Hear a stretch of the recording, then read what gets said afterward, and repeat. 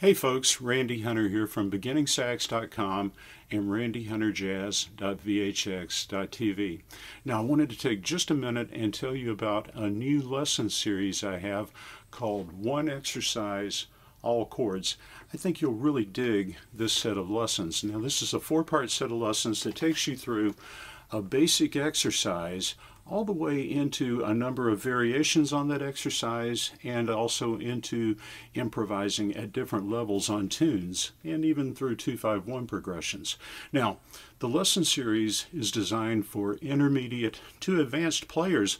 I mean, I know that as I was working these lessons out with my students, I really found new approaches and a number of new things that I started to incorporate in my personal practice and playing. So I think you'll really dig this approach.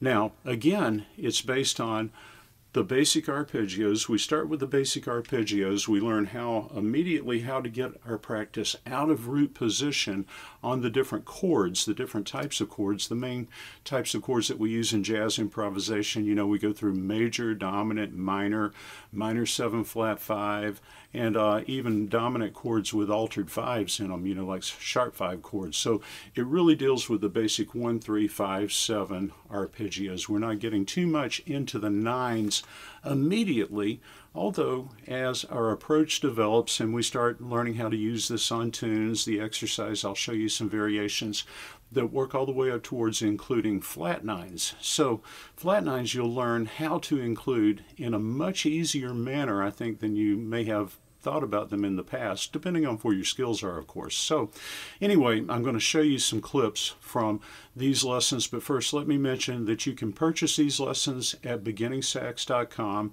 It's a 4-lesson set. You can either purchase them individually or you can purchase the complete collection at a steep discount. So I hope you'll consider that. And also at randyhunterjazz.vhx.tv, you can subscribe to my lesson series. And this set of lessons is included along with all of my other lessons from beginning sax all the way through the advanced jazz improvisation lessons for a monthly rate. So pay me a visit at those sites and check out these clips from the lesson. Oh, and by the way, you heard me playing along with one of the play-along tracks that's included in this series from the tune All the Things You Are. Now, we don't learn All the Things You Are, but we use the chord progression from that one.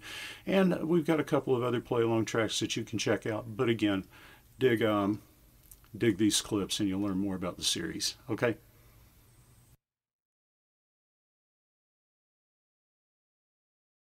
Exercise, but this exercise uses the basic 1, 3, 5, 7, 8 arpeggio on different chords. So what we're going to do is we're going to take this exercise around the circle of fourths on major 7 chords, minor 7 chords, dominant 7 chords, half diminished chords, and augmented chords. Now, we're not going to sit here and go through all of these different keys in this video together. I mean, all the different keys on all these different kinds of chords together. That's going to be your work for the practice room, but I want to get you started on it. Now, let's take major chords to start with. And I've got us starting on C. And now here's the thing. It doesn't matter if you're playing tenor sax, alto sax, concert pitch instruments. We're not using a play. So I'm thinking let's play 3, 5, 8, 7. Now remember 8 and 1 are the same thing. I went ahead in your example here and wrote it as 8 just to make it make a little more sense because I want us to go from 5 up to 8. So we'll play 3, 5, 8, 7 on C. Now we're moving on to F. The 3 is right next door to the 7, so the 7 on the C major chord was B natural. The 3rd on the F chord is A. It's right next door to that B. So from the beginning again, C chord.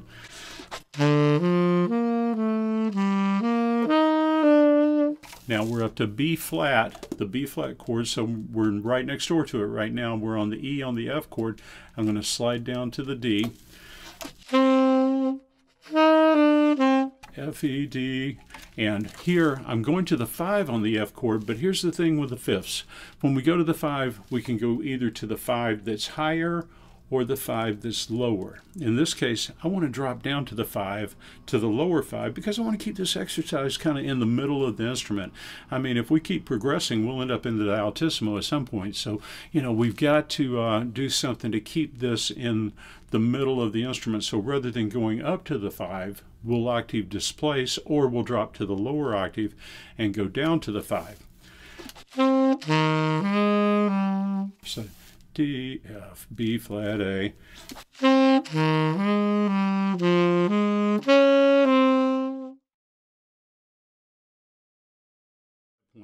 But right now, what I did is I did 2 passes, like I mentioned. I did 2 passes through the progression with the play-along track, which I'll include with your downloads. And the first pass through, I strictly did 3, 5, 1, 7 on all of the chords. Now, I worked with the rhythm so that I'm not just doing the exact same rhythm throughout. You know, I don't like doing quarter notes constantly or eighth notes or anything. So I like to have a little bit of rhythmic variation to enhance the musicality of things. So hopefully it was a musical sounding passage for you, even the exercise, hopefully. Now, the second time through, I improvised somewhat. I mean, it was not a straight through fluid improvisation, but it was maybe a targeted or a focused improvisation that included a lot of this 3, 5, 1, 7 stuff. You know, so that's the way I like to practice. I love to have a concept that I'm practicing specifically, maybe specifically over a set of chord changes, and then I like to go back and improvise using that concept. And I know I've told you these.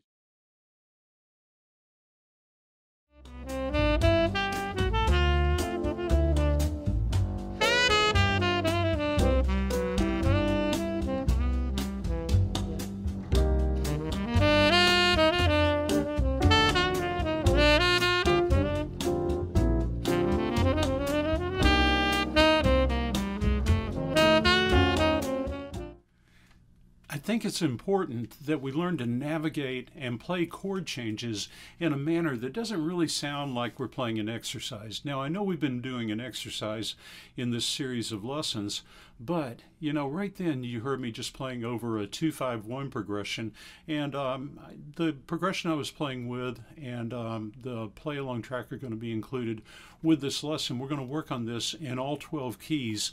So what we want to really develop the ability to do is play and have fun and play with confidence, being able to think ahead and play through the changes with accuracy while creating great music. You know, so it's really a lot more than just playing an exercise. So our first variation is going to be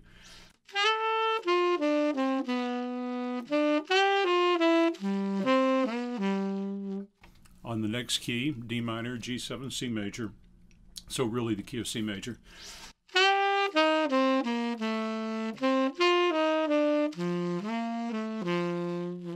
Pretty neat variation, and that adds a whole new dimension to what's going on. Now,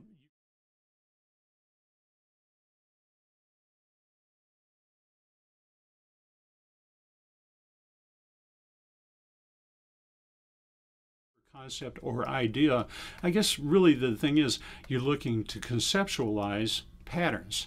So you're looking to take these patterns, these ideas that you practice, like this this pattern that we've evolved with over the past several lessons or parts of this lesson series. You know, you learn to adapt them to the chord progressions on tunes that you're working on so that they become a part of your vocabulary. So take that to the shed and work with that a little bit. And right now, to finish things out with, why don't we put on the track and let's see if we can get these sounds, all of these sounds, mixed and mingled in over some I play, you play practice. Okay, same format we used earlier.